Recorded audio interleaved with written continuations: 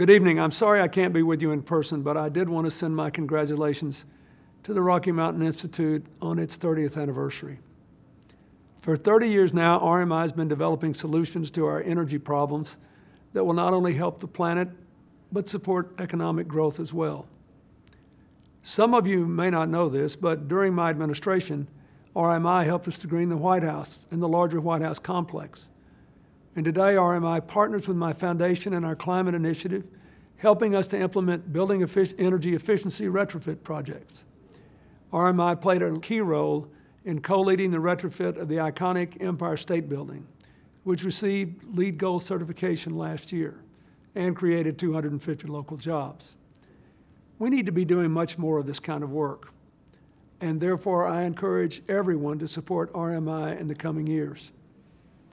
I encourage RMI on this anniversary, and I wish you all the best as you continue your commitment to building a more sustainable world. And to my friend Amory Lovins, I guess I should say to all of you, I love being with you on your 25th anniversary in Aspen 5 years ago.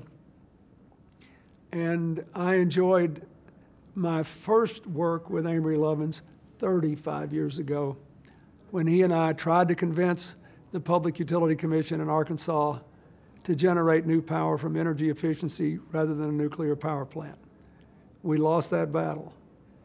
But over 30 years later, after endless battles, that same utility is now proposing to be one of the most aggressive in the country in the use of decoupling to finance very large-scale energy efficiency.